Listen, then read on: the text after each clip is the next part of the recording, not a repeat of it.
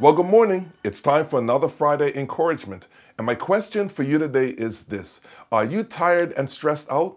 Now, we've been going through this whole COVID pandemic for over a year and a half, and it has been devastating. For some, loved ones have been lost. For others, jobs have been lost. For all of us, we've experienced incredible emotional exhaustion. And doctors term that COVID fatigue. I'm sure you know what that's all about. Well, this is what Jesus says to encourage us when we go through times like this. In Matthew chapter 11, verse 28 and 29, Jesus says this, "Come to me, all who labor and are heavy laden, and I will give you rest.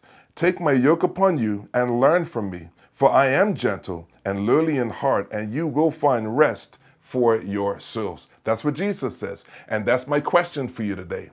Are you tired and stressed out?